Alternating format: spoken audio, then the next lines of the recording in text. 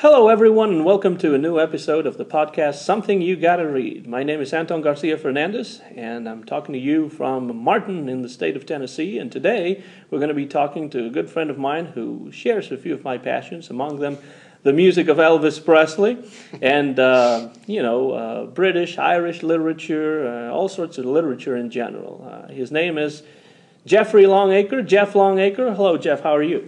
Pretty good. Nice to see you, Anton. Well, I appreciate you giving us a little bit of your time. We know we're all very busy, especially this moment of the semester. Yeah. We're going to be talking today about a figure that may not be extremely well known in the United States, but a poet of great worth that would like to shed a little light on. He unfortunately passed away just a couple of weeks ago on the 1st of April. And his name is Yevgeny Yevtushenko. So, Jeff, you've had a working relationship with Yevgeny Yevtushenko for a while in Tulsa, Oklahoma, when you were in Tulsa. Yeah. How did this relationship start? Okay, well, I was working on my PhD at the University of Tulsa. I was a graduate student there, and one day I had seen Yevtushenko around campus. I had heard his name and knew he was there, and was a kind of a big figure, a major figure. But I didn't really know anything about him. I didn't know anything about Russian poetry. I had never heard of him before going to the University of Tulsa, to be honest with you. And he kind of stayed in his own little world there in Tulsa. And so I never really, the first few years I was there as a graduate student, I never ran into him. But the chair of the department called me into his office, I think at the beginning of the semester. I was a graduate assistant, called me into his office. I think it was about August of 2004, and asked if I would be interested in working with Yevtushenko as his teaching assistant. He taught 2 classes there at the University of Tulsa all the way up, and he was still teaching this semester, even though he passed away on April 1st. So he was still teaching his 2 classes, I understand. And he called me into his office and asked if I'd be willing to do that, and I said, yeah, that sounds like a great opportunity. Well, it certainly sounds like a good opportunity, and I must say that I myself was among the many who didn't know much about Yevtushenko. I know my father had some of his books translated into Spanish. Oh, really? My father has tons of books. I mean, he's this huge book collector in Spain. Yeah.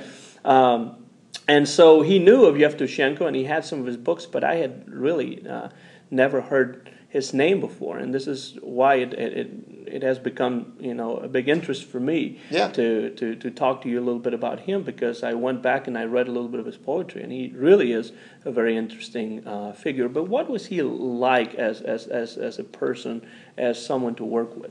Well, in a word, colorful, and that goes right down to the way that he dressed. He would wear these extremely, I mean, they would stand out here in Martin, Tennessee. They stood out in Tulsa, Oklahoma, even though it's a little bit bigger city. These very colorful outfits. And if you Google him online and look at any images, especially in his later years, you'll see some examples of some of the outfits that he wore. They were very colorful outfits. And, but it was a bit intimidating at first. I mean, the very first time I met him, he called me at home, and he still spoke, even though he had been working in the United States for years at this point, in a very thick, what he called his Cold War English, Cold War broken English Russian accent. And he called me on the phone one evening and told me to come to his next class. And his classes were always on Mondays. They were back to back on Monday afternoons, 1 day a week classes. He taught one on European literature and one on European film and cinema, and those were the 2 classes. And he told me to come sit in on his classes the next Monday, which I can't remember what day of the week this was. He called, and I did. And I was intimidated as you might be. I'd learned a little bit about him by this point, and I knew that I didn't know what kind of a person he'd be. I'd heard some stories actually from some other graduate students that he could be a pretty stern and opinionated person. And so I didn't really know what to expect. I went and sat through his classes. They were very interesting. And after the class, he pulled me aside and he said, look, I don't want you to come to these classes and be a traditional graduate assistant. I might need you to take over a class every once in a while. He says, what I want you to do is basically to be on call, and when I need you, I'll call you, and you will come over and help me translate my poetry into English. And I said, well, I don't know any Russian, Zhenya. And he wanted me to call him Zhenya, as the familiar version of Yevgeny. And I said, I don't know any Russian, Zhenya. And he said, oh, that is, and I won't try to do the Russian accent, but you have to imagine, very thick. like one of those old Cold War movies. Oh, yeah. Right, like something right out of it, And he's like, I don't want you to, worry about that. He said, I'll handle the rough translation. I want you to help sort of massage the poem from he himself called it his broken Cold War English into a more refined, poetic, lyrical version of English. So I said, okay. So more than translating, you were sort of helping him get the right sound and the right feel for the words and that sort of thing. Yeah. He liked to use the metaphor of a midwife. You'll be the midwife to the English translation of my poem. So. And this is around 2004. So right. He was born in 1933. So by that time he was in his early 70s or so. Yeah. And but he'd been working in the United States for a while, right? Yeah. I don't remember the exact year, but since the 1990s, he was working at the City University of New York in Brooklyn. Maybe he might have even been affiliated with a couple of other universities. I can't remember right now, but it was it was sometime in the 1990s, I believe, also that he began his association with the University of Tulsa. The president of the university there at the time, who wasn't the same one when I was there, was a Russian scholar, I believe, and he had the connection with Yevtushenko and contacted him and brought him into the English department there. And at first, I think he taught there one semester a year, and then he started alternating between teaching in Brooklyn and in Tulsa for a while. And then by the time I was working with him, he was, I hesitate to say slowing down. This was still a very vibrant, man with, in a lot of ways he seemed younger than I was, This was a guy with a lot of energy, a lot of life in him, and so, but he was slowing down a little bit. And so he was solely teaching in Tulsa. I think he had just started doing that, though, where he wasn't dividing his week up between Brooklyn and Tulsa anymore. The rest of his family, his wife, now widow, Masha, and his two sons with her lived in Tulsa, and she was teaching Russian, still does, at a preparatory school named Edison in Tulsa, Oklahoma. And so he was settling down a little bit more in Tulsa, even though he would still go back to his apartment in Moscow in the summer. And he would also fly to New York. And all over the world too. He was constantly getting recognized, and you mentioned him not being very well known here in the States, and perhaps the reason that your father knows him and has Spanish translations of his poetry is I think he's more well known definitely Russia, of course, and he's more well known even in Europe, though, in other countries than he is here in the United States, where poetry, and particularly his style of poetry, which was that distinct style of poetry that came out of the 1960s, not only in the Soviet Union, but the kind of beat generation of American poetry, and a lot of that more free-form confessional poetry that was coming out of that time period, where a lot of that poetry is still appreciated. I think he's a little bit more well-known, because that's certainly he's very much a man of that era, in his poetry of the 1960s and 70s. We're talking about Yevgeny Yevtushenko with Jeff Longacre, here on Something You Gotta Read. My name is Anton Garcia Fernandez, and when we talk about Yevtushenko, his life seems to have been not very easy, at least while he was living in the Soviet Union, in the years of the Soviet Union that he was living there in the 40s and 50s and 60s. His family had lots of problems with the Stalin regime, for example. Right. And he himself was at odds with the government, right. Soviet government, during a lot of a big part of his life. Was that something that he would talk about at any point? Yeah. He was one of the things that was such a privilege to work with him is. Not only was he this great man, this international figure, but he wasn't shy about talking about it either. Some of that I'm sure is ego. He certainly wasn't shy of talking about himself. But yeah, no, he. I wish now that I had written down when they were fresher in my mind a lot of the stories that he had told me, because I'm sure there are many that I've forgotten now that I really regret. I wish I wouldn't have. But yeah, his early life in particular. He was born in Siberia. And so, his early life, as a lot of the lives of people born in the Soviet Union, in Stalin's 1930s, growing up in the 1940s during World War II, of course, also had its difficulties. And as a matter of fact, not only is he a poet, but he's a filmmaker, or he was a filmmaker, and he made 2 films. The first film that he directed was called Kindergarten, and it is autobiographical about his growing up in this time period and his experiences during the Second World War. And one of the things that we would often do when I was working with him at his house is, if I was over there at lunchtime or into dinner time, he had a housekeeper there that would prepare his meals, and he would feed me, and he would a lot of times he would expose me to Russian cuisine, like I had borscht for the first time there, had authentic borscht. But one time she wasn't there, his housekeeper was gone for some reason, just he and I were in the house. And so he was, putting together some things in the kitchen for me. And one of the things that he got out, he said, "Here, taste this." And it was just, this white blob, and it was like lard, and it turns out that it was lard, it was pure fat, and he was eating it. And he said that he cultivated a taste for it during the Second World War when that was all you could get to. You were lucky if you could get something like that to eat. And so he still, even as an old man, remembered those kinds of experiences growing up in the 1930s and 1940s. And I don't know if Kindergarten, his film, his other film is called Stalin's Funeral. I don't know if these are available on. I'm going to keep going. I don't know if these are available on DVD or VHS anywhere. He had his own copies of them, and I haven't seen them for sale anywhere. But if you get a chance to see either of these films, I definitely would recommend both of them.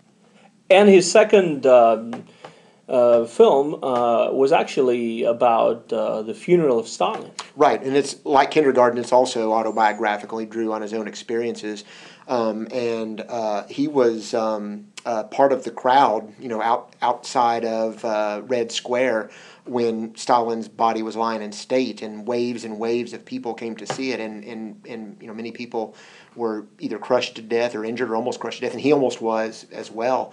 And he actually wrote a poem about his experiences going to Stalin's funeral, and like his second film, it's called Stalin's Funeral, so I can read it for you if you like. Is this a poem that you help him translate or adapt? No, this was, he dated it March 5th, 1953-1987, so he must not have finished it until 1987, but that was well over a decade before I worked with him, so no, this is from his collected poems, so it was translated by Albert Todd into English.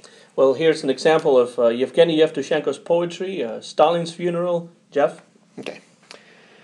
On that day, that arduous, foaming, terrifying day, when trucks squashed against people, they fought for life in hand-to-hand combat, and old men perished underfoot.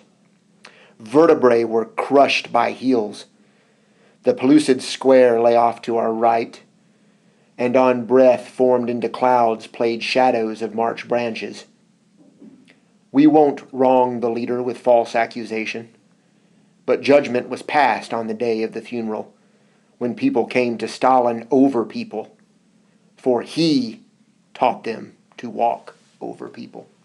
That's that's Yevgeny Yevtushenko, Stalin's Funeral, and now that you're reading the poem, and you were mentioning that influence of the Beat generation on the poetry of Yevtushenko and some other Soviet poets of the time, I can actually hear that in that poem in particular. And he knew poets like Allen Ginsberg. He would talk about meeting with him and having discussions with him, and they were part of a whole group of writers that he got to know. He was one of the few Soviet poets that was granted cultural visa to travel in the West in the 1960s, and so that's when he met a lot of these American poets, European poets, and filmmakers as well as other intellectuals. He would tell stories about meeting Pablo Picasso and Federico Fellini and Fidel Castro. So all kind. I mean, like the people that he met and rubbed elbows with was astonishing. There's a world traveler, which is usually not the description that fits a lot of the Soviet intellectuals of the time. Yeah. Right. Do you have any idea of how he started coming to the United States? How did he become a professor here in America? I really don't know much about that when that started. I know that when he started coming into the West in the early 1960s, that was the subject of some criticism that he received by some of his contemporary Soviet poets, most notably Joseph Brodsky, who would win the Nobel Prize for Literature in the 1980s, who strongly criticized Yevtushenko as being someone who tended to only criticize the party in ways that it would not negatively affect him. So he saw him, some of his peers saw him as a critic of the Soviet Union that would only go so far and not really far enough sometimes. I know Zhenya talked about that a couple of times too, and I know that some of that criticism still hurt him deeply years later. Brodsky, I know, was somebody that he had signed petitions to get him out of jail, and when he was under arrest, and petitions to let his poetry be published, and he always saw himself as a champion, standing up for that freedom of letters, freedom of speech, freedom of the arts, those kinds of things. This time period during the Cold War was a time of great suspicion, and sometimes not doing enough could even be seen as a kind of crime. But he did talk about how he didn't understand that sometimes, some of those criticisms, and I think that I don't know if he had any regrets about it still, but I think it still kind of hurt him that some people felt that way about him, that he was just sort of exploiting the system for his own advantage in some way. And one of the things that he was very vocal about, even when he was still living in the Soviet Union, was the take of the Soviet government on the Nazi Holocaust and the way that the Soviets dealt with the Jews in the Soviet Union, which actually earned him a lot of enemies and a lot of criticism from the Soviets in turn. Was that something he was still talking about in the 21st century, or not so much anymore? Oh, no, that was something he still talked about quite a bit. While I was working with him in Tulsa, one of the anniversaries, I can't remember which one it was, of his publication of the poem Babi Yar, which was his most internationally famous poem. That's what sort of catapulted him into being not just a well-known and great Russian poet, but an international figure, was one of 5 or 6 poems selected by the composer Dmitri Shostakovich for his 13th Symphony, and so that just added to the notoriety of that poem. And while I was working with him in Tulsa during this time period, the Tulsa Symphony put on this entire symphony, Shostakovich's 13th Symphony, and Yevtushenko did a reading of poetry. It was a huge evening there, and so and I helped him put together some promotional materials, like a book I have right here that talks about the origins of his poem Babi Yar, how he became inspired to write it, and how he met or how it drew the interest of Shostakovich, and how they met and collaborated on this project. And so he was still very much trying to put down his memoirs on these ideas, still talked about these things quite a bit. Yeah, particularly that poem and the notoriety both within the Soviet Union and worldwide that he achieved because of the stance that he took there, when still, frankly, in some of these quarters of Europe, even though we're after World War II here, we're after the Holocaust, there are still people that in parts of Europe that wanted to sweep this kind of thing under the rug, didn't want to talk about this kind of thing. So it's it was still a bold move at the time in the early 1960s when he wrote his poem, proclaiming the Russian complicity with this massacre that occurred at this ravine in Babi Yar. And it's still in many ways something that we're still talking about to this day. Yeah. When we talk about the Holocaust, it's still something that creates controversy, every time that it is brought up for many different reasons. Yeah. But to think that somebody in the 1960s in the Soviet Union was being as vocal as he was, it's pretty impressive, really. I think it has a lot to do with what was known as the Khrushchev thaw. Yeah, right. Right, and he, in many ways, that softening, right, a little bit of the censorship at the time, right, must have been something that kind of allowed him to say several things that he might not have been able to say before. But it still created lots of problems for him Where was that part of the reason why he left the Soviet Union, you think?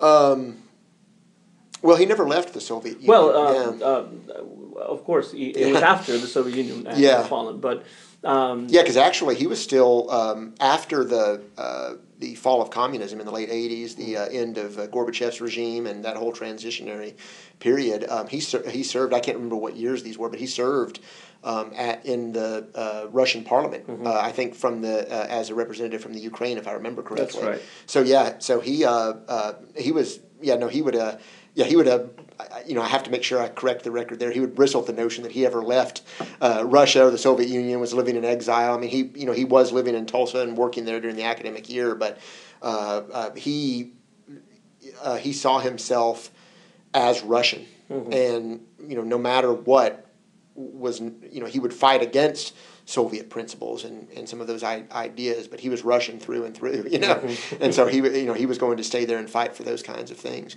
He actually wrote a novel about his experiences during the end of that that transition from communism into whatever Russia became, politically after that point, democratic, and then kind of an oligarchy under Putin that it is now. But he, one of his novels that he wrote is called "Don't Die Before You Are Dead," and it's about his experiences in that time period as well. So, not only a poet and a filmmaker, but a novelist, often drawing from his own autobiographical experiences in all of these genres.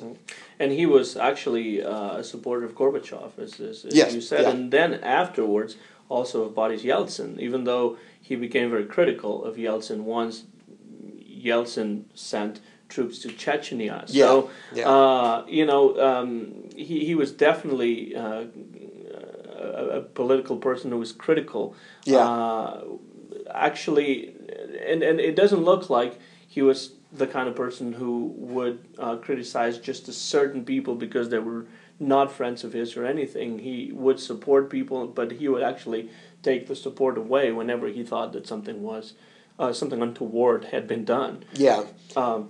So I think that's an interesting thing about him when you said that people were criticizing him for not being critical enough. Yeah. In many ways, he was. Yeah, and I mean that was certainly my impression of him. In the few years that I knew him, Zhenya struck me. I mean, he certainly had that element that all great artists have of ego. I'm not going to sit here and sugarcoat it. He certainly, believed that believed in himself, and that he was that he could achieve greatness. But but all artists have to have that. That drive and that ego to a certain extent, but no, the Zhenya that I knew, though, the Yevtushenko that I knew, was always wanted to stand up for those who didn't have a voice, who were being oppressed by any kind of government around the world, and so he always took those occasions to speak up and to write poems and to try to draw attention to those events going on and give a voice to the voiceless there. Yeah. We're talking about Yevgeny Yevtushenko with Jeff Longacre here in Martin, Tennessee. My name is Anton Garcia Fernandez, and this is the podcast Something You Gotta Read. When you met Yevtushenko in the early 2000s, you were talking about 2004, 2005, in post 9/11 United States of America. Yeah.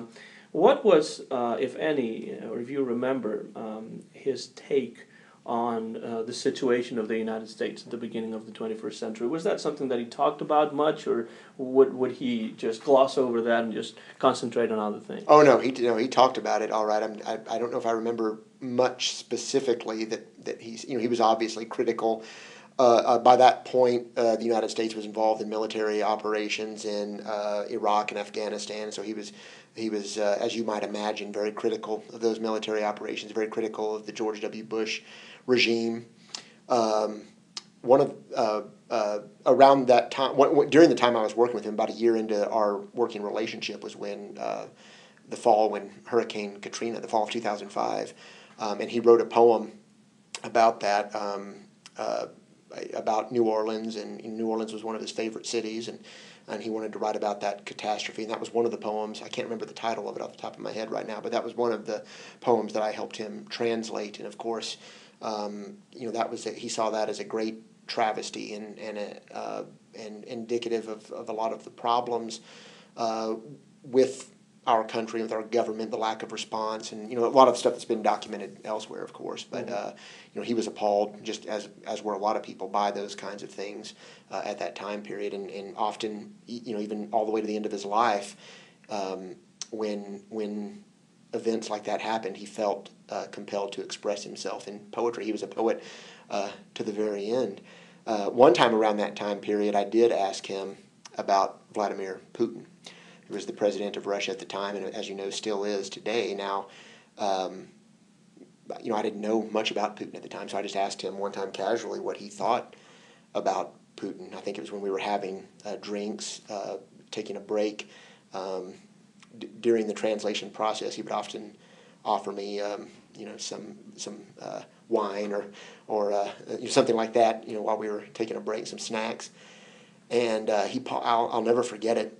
He had steely blue eyes, very intense stare. And anyone that's ever met him would probably remark on that. That was one of the first things, other than his colorful outfit, which I mentioned earlier. He would stare you right in the eyes with this cold, penetrating stare. He had these icy blue eyes.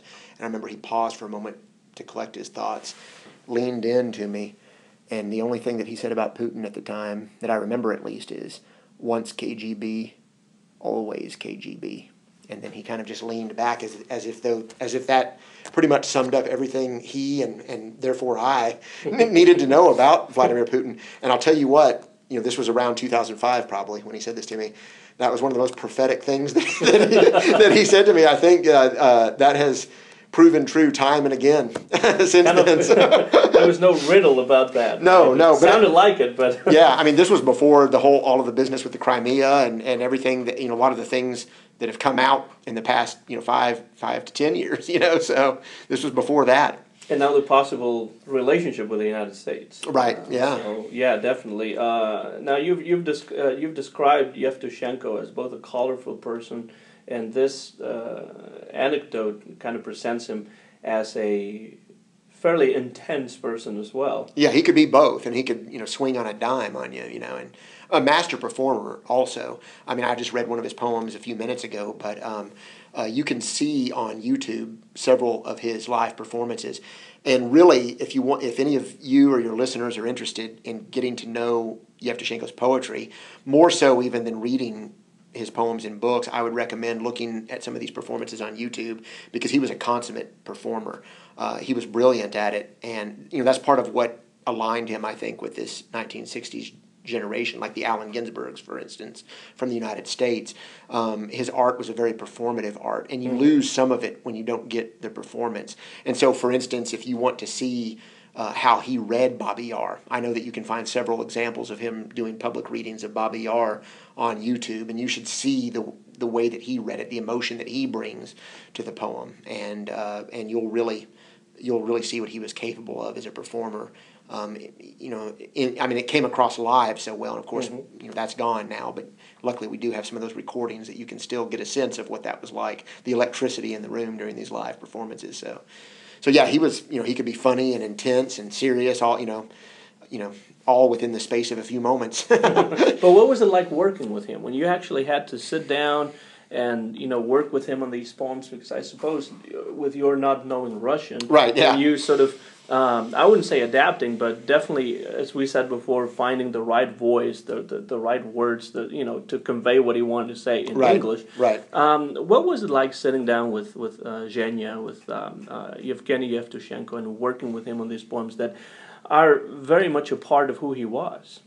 Well, after I got over that initial intimidation, he was actually a very warm, understanding person. And one of the things that I think he respected, and one of the reasons I think he and I got off on the right foot from the very beginning, is, he had, I wasn't the first graduate assistant nor the last one that would work with him.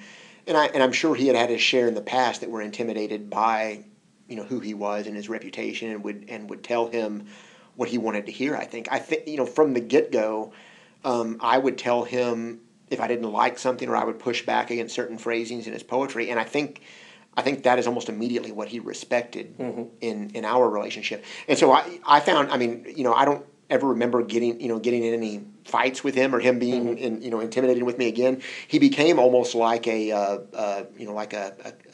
uncle that you want to hang out with all the time, kind of relationship. And so he would, one thing that would be frustrating sometimes is he did expect you. I would go weeks without hearing from him, as a graduate assistant, so I'd be doing my own thing.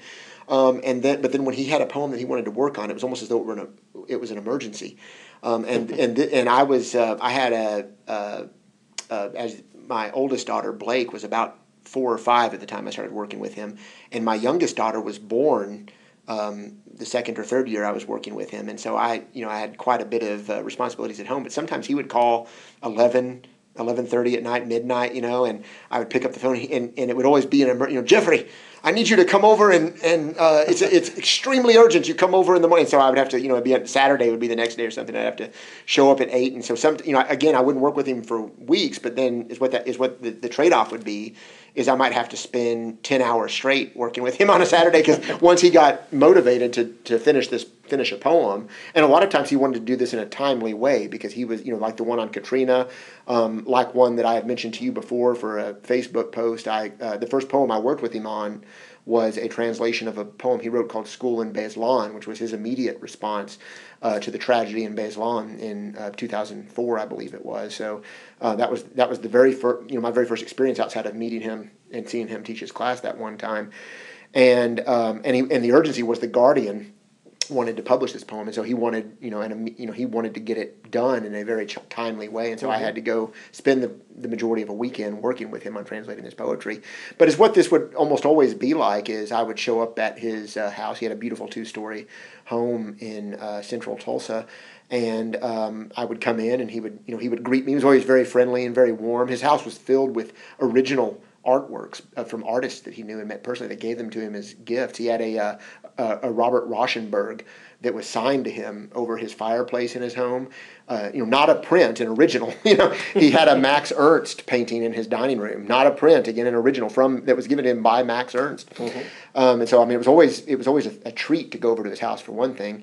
But we would usually, when I would show up, he would greet me very pleasantly, ask if I needed anything. But then we would go upstairs, which is where his home office was, and I would sit. He would say, "Don't be shy, come up here." And I would sit leg to leg. We would literally be side by side, almost like Siamese twins. And he would sit there at his computer, and he had the poem in Russian, and handwritten in front of him, and he would go line by line and start to try to put together a rough transition. He would tell me what a word meant. He would point to a word, and he would say it in Russian at first. Then he would kind of break it up into English a little bit, and then he would say what a word or a line meant. And he would say, does that sound good in English? How does that sound? And we would just go back and forth that way. And sometimes it would go more smoothly than others. When it didn't go more smoothly, that's when it would take a long time to do even a relatively short poem. We might have to work on a couple of lines for an hour or two, just kind of going back and forth and trying to hammer out some of the idiosyncrasies between the languages there.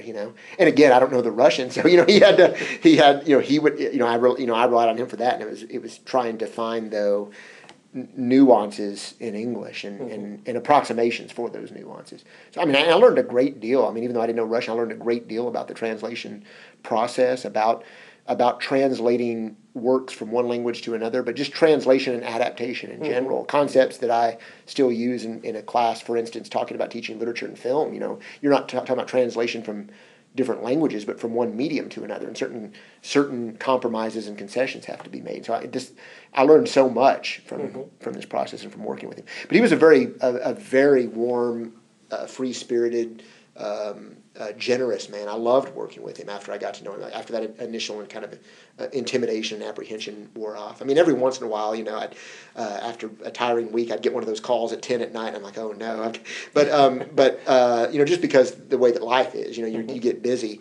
But once I got there and after we got started working, that would go away, and because he would, we would take breaks, and he would tell me these stories And he would feed me, a nice Russian meal, and give me some drinks, open a bottle of wine, these kinds of things. We would often go out and have drinks after translating a poem, or he took me and my family out to dinner a couple of times with his family. I mean, he was a very generous, passionate man. And translations would become easier that way. Yeah, they would. They would certainly become smoother at that point. I don't know if the grammar might have suffered a little bit, but the translations would become easier at that point.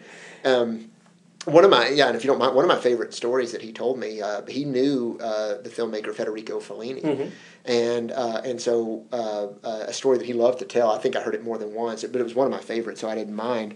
And I don't know if I'm going to remember all of the details. This is one of the ones I wish I would have written this out, verbatim right after I'd heard it. But I know that he and Fellini had been hanging out there. He was there in Italy on one of his travel visas. This is in the early to mid 1960s. And that evening, he went over to dinner at Fellini's house, and his wife, Juliette Messina, I think was her name, cooked this elaborate 3 or 4 course Italian. It's a wonderful dinner, he said. It was one of the best meals he had. I think he spent about 5 minutes just talking about the dinner, and several bottles of wine were opened and passed around during the meal, as happens in Italy. And so there was a lot of carousing and carrying on, and their house, or at least the house they were at, was by the beach. And so after dinner and after these drinks, Yevgeny had the idea to run down to the beach and go do some night swimming, I guess. And Fellini was trying to warn him against this. He's like, Yevgeny, I don't think this is a good idea, And he's like, being the poet, free spirit, I guess he is. He's like, I don't care. I'm going to run out and jump into the surf and the sand, or I don't remember what he said now. But Fellini followed him in his typical Fellini uniform, I believe, like black slacks, a button-up white sleeve shirt with a black tie. Is following Yevtushenko down onto the beach, and Yevgeny is, I guess, throwing off his clothes and going out into the surf, and he got a cramp. From not only the drinking but all the food he just eaten. He hadn't that what your mom always told you about don't go swimming too soon after. I guess that was coming back to haunt him, and was getting caught in an undertow. And so he was, and he's a good Yevgeny was a good swimmer, and I remember he would still swim for exercise when I knew him. He was still would go swim laps. So he was a strong swimmer, and he was getting pulled out to sea. He said, and as he was fighting with the current and with the waves, he said he just felt something grab his calf, and with grip it, like with a death grip, and pull him back in. And it was Fellini. He would come out into the surf and grabbed his calf and pulled him in, and his fingers had left fingernail marks in red marks in Yevgeny's calf there. And he said, so Fellini had saved his life, and he said he was forever in debt to Fellini for saving his life. And he said that for the next couple of days that mark was on his calf there, and he would show it to people and say, look, that's Federico Fellini's signature. So that was one of my favorite anecdotes that he would tell me, because he knew that I loved film a lot, and so he would tell me stories about filmmakers, and Fellini was one of those that he knew. So in many ways, Fellini was the reason that you actually met Yevtushenko, because he saved his life. I guess so. He wouldn't have still been alive, perhaps, at that point. So I also have Federico Fellini to thank for the opportunity to work with Yevtushenko. Yeah. And are there any other poems by Yevtushenko that you would like to read that you have chosen, or any particular favorites that you have? The one you read about Stalin's funeral is particularly powerful. Yeah. But if there's any other poem you would like to let our listeners know about, that would be, I think, very interesting.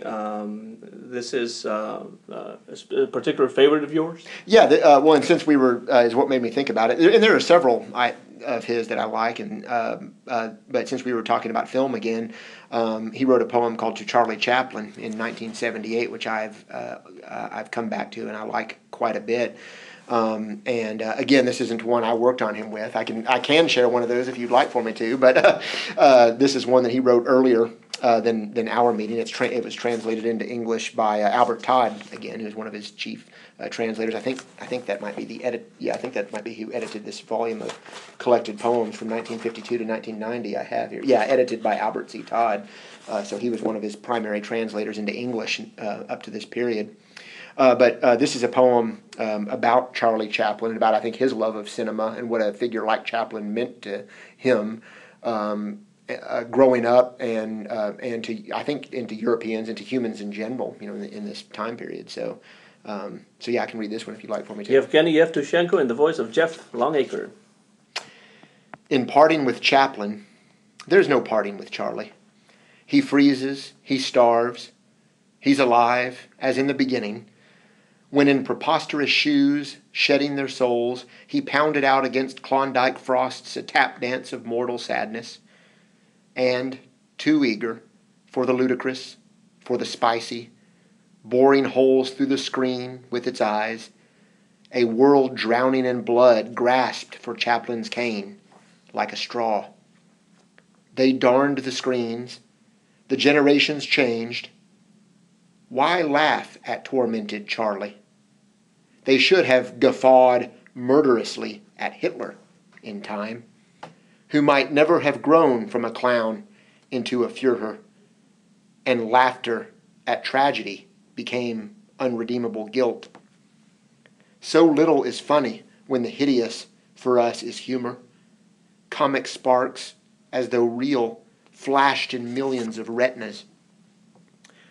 And the one man not laughing at Charlie was Charlie himself. And Chaplin got an answer from Charlie. Why a never-ending callous laugh pursued the little man?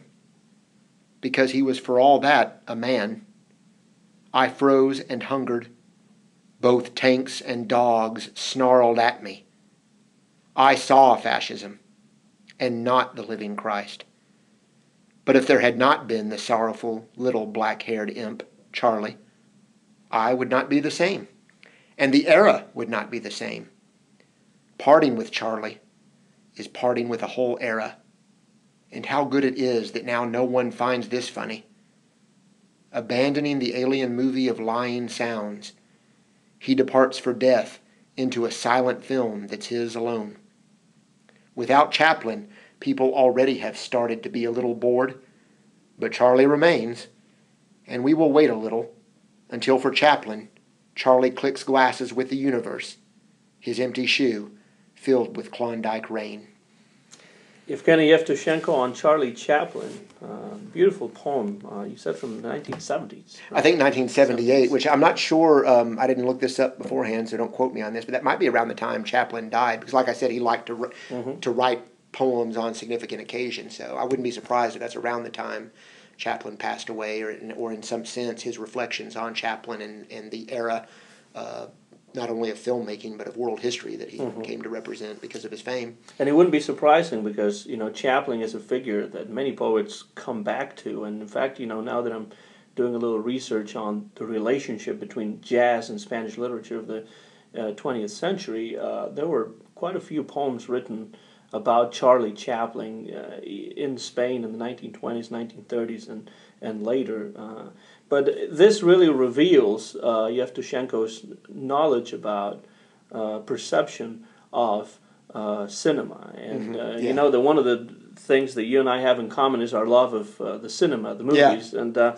And you said that Yevtushenko, you've told a story about Yevtushenko that involves Fellini. What other kinds of cinema, what other directors did Yevtushenko admire from your conversations with him, would you say? Well, not just the conversations, but let me try to think about what I'm trying to think of. Remember the films that he showed in his European cinema class, because of course that would indicate, those were his favorites. He picked what he wanted to and taught what he wanted to.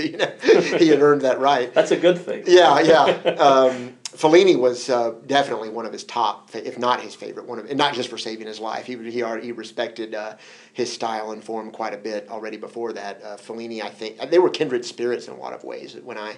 When I watch some of Fellini's films, I can see a lot of Genius spirit in that kind of style, and I think that was a big influence on his own style and his own films like Kindergarten. And the social criticism. Right, yeah. Realism. And the kind of mixture of a kind of, what we nowadays call magical realism, but the kind of absurdity or surrealism with realism that you get, Fellini becomes a major figure for. He particularly liked a Russian film. I'm not going to remember the director's name right now that you've put me on the spot, but it's called The Cranes Are Flying. I believe the Criterion Collection has this on DVD and Blu-ray. I cannot remember the filmmaker's name right now, though, but it's called The Cranes Are Flying, is the name of the film during the Soviet era. Let's see if I can remember anybody else that he particularly liked. So would you say that he favored, so to speak, social cinema? Maybe because he comes out of that era of the 1950s, 1960s. I would say social cinema, as long as it was poetic or lyrical social cinema. I don't think that he would have. He would have certainly, because of his background, bristled at propaganda, as you can imagine. Outright propaganda and documentary of that style, probably. I think that's why it's not just the social commentary of Fellini, but it's the lyricism and the poetry of his cinema. I remember him talking a couple of times about the Soviet filmmaker Andrei Tarkovsky, who he liked quite a bit. He met him, I think, on a couple of occasions, and Tarkovsky came under some. He came under some problems with Soviet censorship in the 1960s and 70s, and I know Yevtushenko sympathized with him on those grounds. I think that the style and the very deliberate and slow pacing and kind of serious tone of Tarkovsky might not have been all the way to Yevtushenko's cup of tea, like Fellini would be the prime example of. I remember him telling me one time that he got a call, or maybe it was a letter from Ingmar Bergman when Kindergarten came out, and I think he appreciated Bergman's cinema as well. But again, I think it was pretty dour and dark for what Yevtushenko's personality and tastes were like. But he was very happy that Bergman saw his film Kindergarten when it came out in the mid-1980s and was very complimentary of Yevtushenko's film, and that meant a lot to him. I mean, because he mentioned it to me, to have a filmmaker, he was primarily a poet who was kind of just making a film, almost, I think, as he put it, as an amateur, and to have this recognized master of world cinema, Ingmar Bergman, say complimentary things about his film was. That meant a lot to him. So I mean, that was something he mentioned. But I don't think he ever met Ingmar Bergman. I don't remember him telling me that he met him. I think it was a letter or a call he got from him.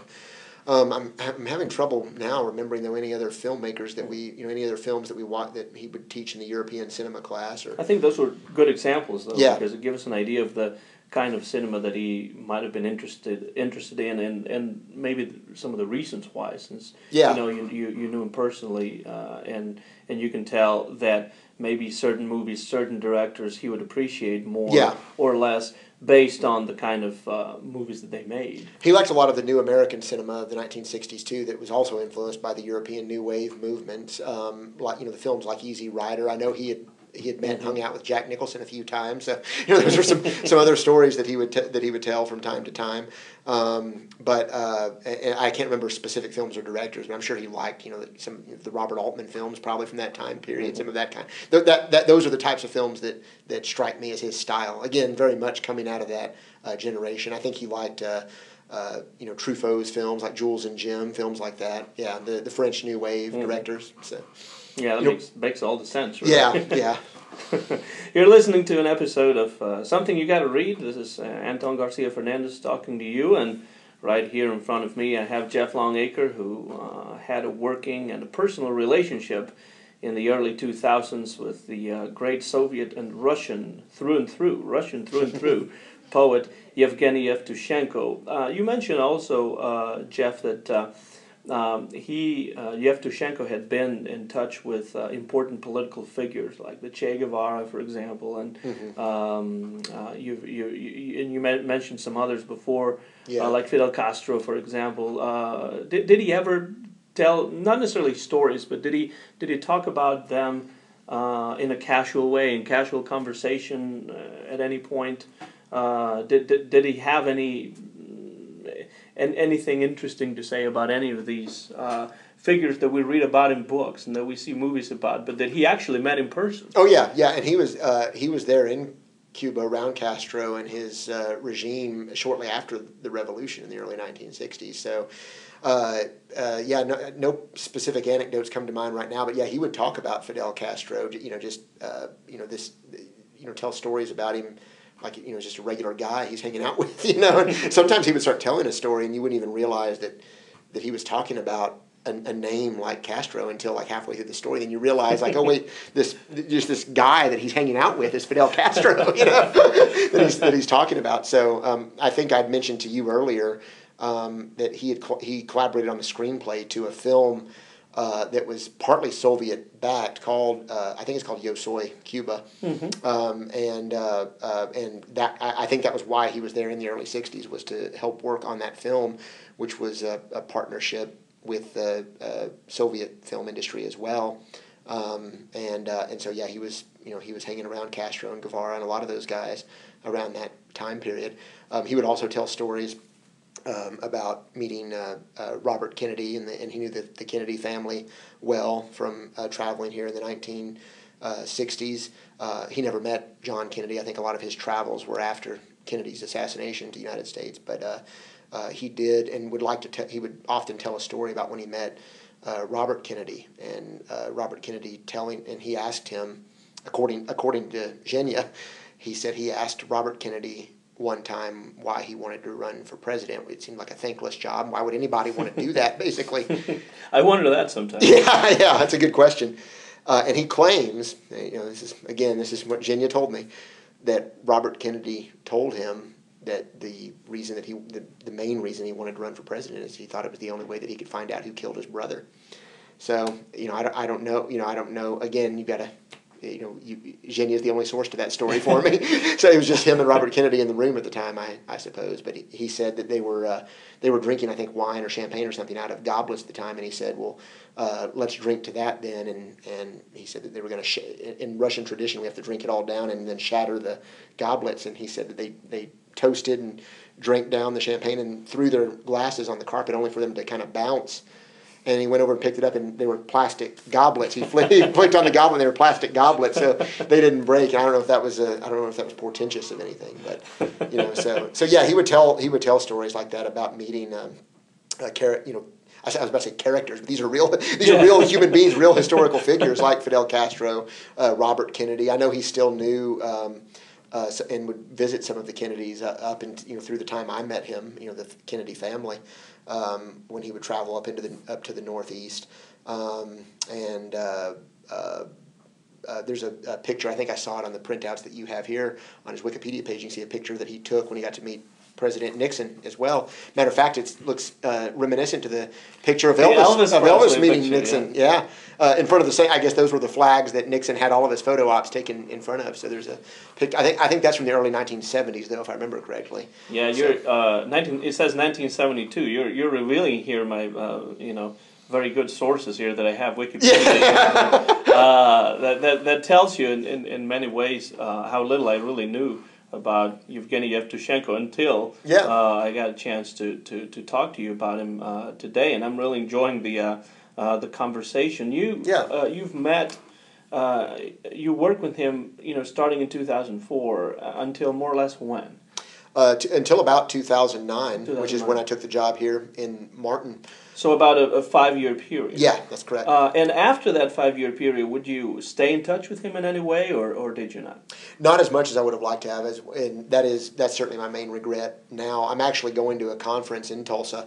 It's going to be this October. It's going to be the first time that I've been back to Tulsa actually since I left, which I can't believe. I didn't intend to go this long without going back for a visit, but I don't have any family there or anything. Is that the South Central MLA? It is. As a matter of fact. So yeah, I had plans to go back this October, and I was very much looking forward to seeing Zhenya and his family again. I was planning on meeting up with him, maybe going out to dinner, at least for a drink or something, and getting to see him again. But sadly, that's obviously not meant to be now. I did send him a few emails and send his family some Christmas cards after first moving to Martin, but I did not, as things tend to happen, way leads on to way, as I think Robert Frost put it, and we just had kind of lost touch the last few years. But again, I thought, Zhenya was one of these forces of nature that you just assumed would always be there. He seemed more myth than man, even when he was alive. And so I never even thought about the fact that he might pass away, unfortunately. And now, unfortunately, a lesson that death often teaches us is to take advantage of the present moment. And if there's any relationships that you've been putting off, rekindle those now, because you might not have the opportunity to later, because I was very much looking forward to seeing him again and catching up with him. But now that'll have to occur at a later date if it's ever going to occur at all. So. And besides the kind of work that goes into translating and adapting a poem from one language to another, and you said you learned a lot from your association with Yevtushenko about that. About so many things. Too, what else did you learn from Yevtushenko, would you say, this 5-year relationship with this great Russian poet? Well, I mean, I learned a lot of things about Russian culture just from being around him and hearing him talk about his upbringing, having his housekeeper, who was also his mother-in-law. Actually, she didn't really speak any English, and so he would have to translate for us. And but she would often prepare us, Russian meals. And I went over to a few dinners at his house as well that I was lucky enough to be invited to. And those were always fun occasions. I mean, anything that Zhenya was presiding over was going to be entertaining. I mean, above whatever else, it was going to be entertaining. But I mean, I learned about so many things because he had such a rich life. He had so many anecdotes that he could draw from and pull from. Even about writing. One of the things I know when he talked about writing his first novel, which was a kind of Bildungsroman, I believe. I think it's called Wild Berries. I can't remember if that's the exact translation of the title now, because I sometimes get it confused with Ingmar Bergman's film Wild Strawberries. Wild Strawberries. It's called something like that. But he told me one time about when he had first published that novel, and I believe that was published in the 1960s, and it was translated into English. And he was on friendly terms with John Steinbeck, the American author, which is one of the people that he had met. One of my favorites, too. Oh, okay, yeah, there you go. Yeah. And he got a note from Steinbeck, I think, after this novel came out. And I remember he never forgot the advice that Steinbeck gave him about his prose. And the way that he told the story, he said that, and again, I can't remember if this was a letter or if Steinbeck called him on the phone or they met in person and had this conversation, but he told him that that he liked the novel. There were some interesting parts. There was a lot of good elements to those kinds of the kind of politeness that you begin with. But there was a but. And he said, "But, Zhenya, you write like you have just one ass cheek on the chair," meaning that there was too much impatience to his prose. And Zhenya, I think he took that as just sort of reaffirmation that he was a poet, not a novelist. He didn't have the patience to really develop something story to the point that you need to. Now, even though he did write a couple of novels, I think that was what Steinbeck's point was. And Zhenya, he learned from that anecdote, but it must have still kind of stung him a little bit because he remembered it. He told that story quite often. He would always tell that story to his classes also, I think, to sort of, in a way, that was sort of what was great about him, too, is he would diffuse situations by, his students, I'm sure, were, because he would teach, these were undergraduate classes he's teaching, and I'm sure they were intimidated by him, those that knew who he was, and or had done any looking into it or had heard anything about it. And, so he would tell anecdotes like that to say, like, look, this writing thing is one of the great, people say death is the great equalizer, but so is writing. We all struggle with it. We're all, it's frustrating for all of us, and we're bad at parts of it, we're good at other parts of it. And so he would tell anecdotes like that to say, like, I'm not, if I criticize your work or your writing, I'm not above it myself. I receive it also, it's no matter how great or how mediocre you ever become, whatever level you're at, you're always subject to criticism. What was he like in the classroom? Oh, he was not unlike what he was like. If you go on to YouTube and see one of his poetry readings, he would talk about the films or the literature, whatever the subject of the class might be. But he would punctuate these lectures. They would be predominantly lectures because they were usually large classes with I can't remember the number of students, but I want 50, 60 students, somewhere in that number, and they would be in kind of a lecture hall, not in a small intimate classroom. And so they were predominantly lecture based, and he would talk about the literature and then punctuate it with a lot of these personal anecdotes, particularly when we're talking about the literature of his own lifetime. Because, I mean, some of the literature he would teach would be like Pushkin or Dostoevsky, Russian writers like that he didn't obviously know personally. But when it would get into the eras, the 1950s and 1960s that he was a part of, he would certainly spice these lectures up with the kinds of personal anecdotes that I'm telling you now. He had first-hand accounts. Yeah, and that, I mean, what a rare resource to have right there in the classroom. It's like being in a classroom with a living archive. That's a lot what he was like. Yeah, but I mean, not in a dry or boring way. I mean, it's again that he was a born performer. He was great at it. And I mean, that's what, regardless of what you think about the merits of his poetry as printed or his novels or his films or whatever, if you were fortunate enough to see one of his live performances, that's really where it was at. I mean, he was a consummate performer, and his lectures were often like that as well. That's what I would say he was like in the classroom. Mm-hmm. Well, that's interesting. I've never really had the chance to have a class with somebody like that. Yeah. And I wouldn't have either if it wouldn't have been this late in my career. Well, I take that back. I did I was a theater minor as an undergraduate at Texas State University. At the time, it was Southwest Texas State University. And Larry Hovis, who was on Hogan's Heroes, was my acting teacher. So I guess Yevtushenko was the second sort of... Yevtushenko was more internationally famous probably than Larry Hovis, but it was the second time that I had a famous professor or instructor for a college class. Now, if you were to sort of wrap up the conversation in this episode of Something You Gotta Read, if you had to kind of encourage people that have never read the literature or the poetry in particular of Yevtushenko, what would you say to these potential readers of Yevtushenko out there who may not know who he is? Why should we read the literature of Yevgeny Yevtushenko, in your opinion? Well, if you want to understand the 20th century and where we are now even today, I think that you have an incomplete picture of a lot of this century if you don't have some knowledge and appreciation of Yevtushenko and some of the other Soviet poets of this time period, particularly those definitive years from the 1950s up through the 1980s and beyond even, but beyond that, I would say just his passion for life.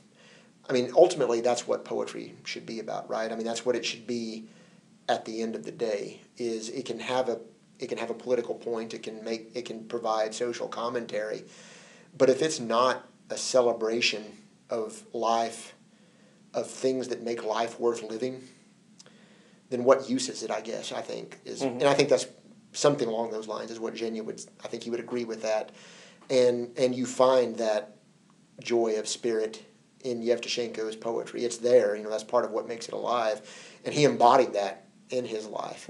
And that's why I would say if you want to get introduced to Zhenya, I wouldn't even start with the books. I would go to find one of the YouTube performances or one of the performances online and see the man himself read his own poetry.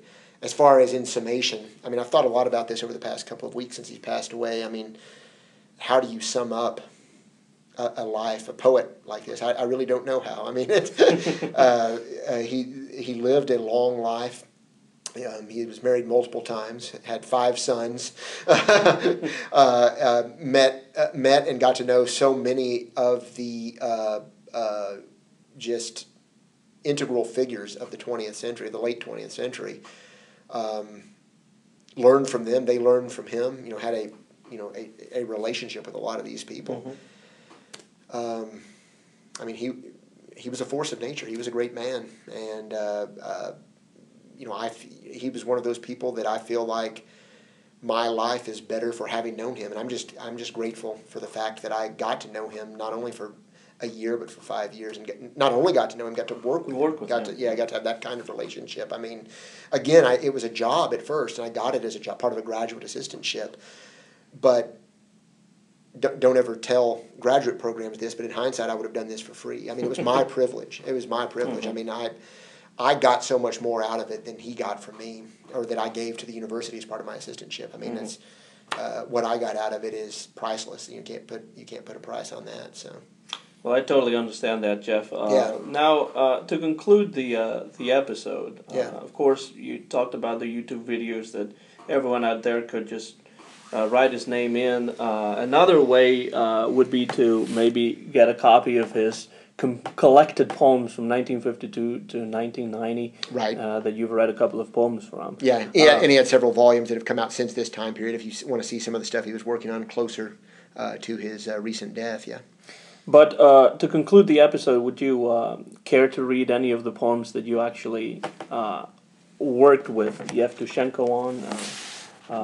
if you could find one of those. Yeah, actually, I think I have. I hope this is the final draft of it. I have a manuscript of one that you see he signed his name here, signed this draft to me and credited me with my translation. He had some ideas from one other person on this one as well. And so I have the actual. This is the actual fair copy that we printed up the evening that I helped him finish translating this poem at his house. Unfortunately, there's not a date on it, so I do not remember what date that we worked on this poem. But it would be somewhere around the mid-2000s. I would say 2005, 2006. Yeah, somewhere around there. And this poem, and so we'll conclude with this if you'd like, is called "In the Country Called Sort of." And he had heard that his students, his millennial students at this time, using this expression, it's sort of like this or it's sort of like that. And that bothered him. There was something about that American English expression that bothered him, and he wanted to write a poem. And some of the other poems I read were a little bit more. You saw his serious in his political and social side in the Chaplin poem, and of course Stalin's funeral. I think this shows a little bit more of the lighter side, the kind of the gentle satire, and his interest in playing with language and words and expressions here. So we'll give you another snapshot. But this is one of the poems that I helped in the translation of. I was one of the midwives of this poem here. So this is "In the Country Called Sort of." A couple of years ago, the Russian colloquial language was contaminated by two very sticky words, sort of. How did this come to be? Why? That's actually an epigraph to the poem. It explains it.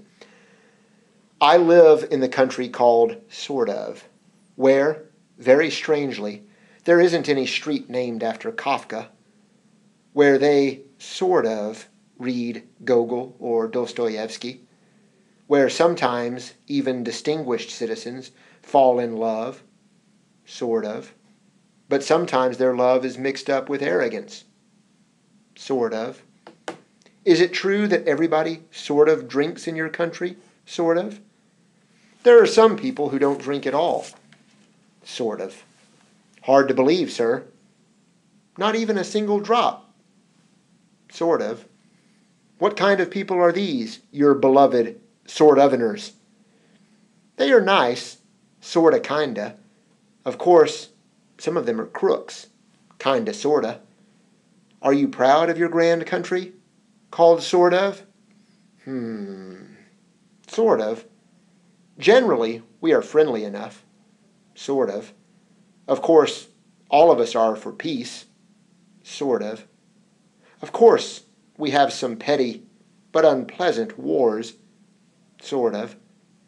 Around every corner, in every family kitchen, when wives and husbands are sort of quietly bitchin', we have our own sort of private Chechnya, sort of private Iraq, waving any wet dish rag like a national flag, during sometimes hidden, sometimes open scandals, sometimes with flying saucers and sandals. Our mental sort of is inside us all, who probably needs head shrinkers.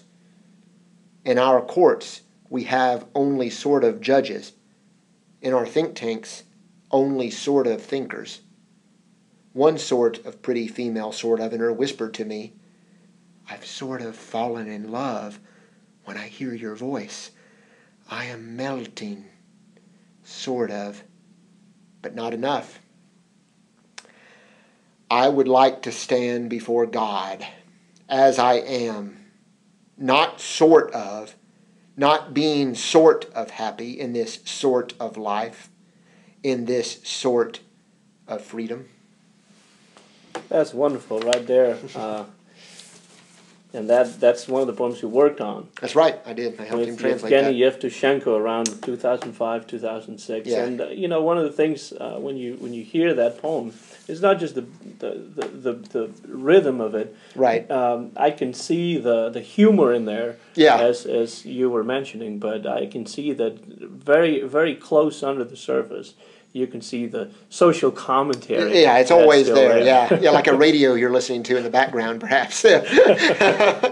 Thank you so much, Jeff. Jeff Longacre, professor here in Martin, one of my colleagues and good friends. I really appreciate the time that you've given our program, and just the the time that you've spent here chatting about Yevgeny Yevtushenko, who passed away on April 1st, 2017. He was born in 1933 and was one of the great Soviet and Russian poets who lived in the United States part of his life as well. Thank you so much, Jeff. I really, really appreciate it. Thank you, Anton. I'm glad I was able to come talk about Zhenya.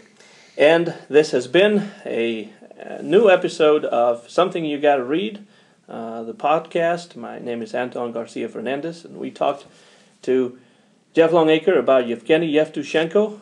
Something You Gotta Read will be available on YouTube fairly soon. Thanks again for listening, and we'll be back very soon.